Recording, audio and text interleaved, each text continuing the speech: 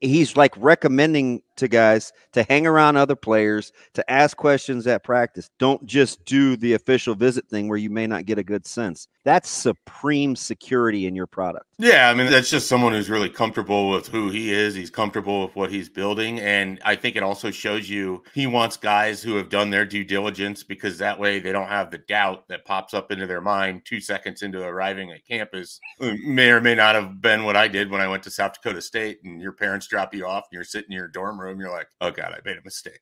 You know, you don't want that. You want to be able to have everything else out of their mind so that when they get there, they're focused on football. They know what they're doing. They have a familiarity with how things work. They're comfortable with the people that they're going to be around. And ultimately, it doesn't do you any good to pull the wool over someone's eyes and then do a bait and switch on them when they arrive. Like, I think you really want these guys to know what they're going to experience.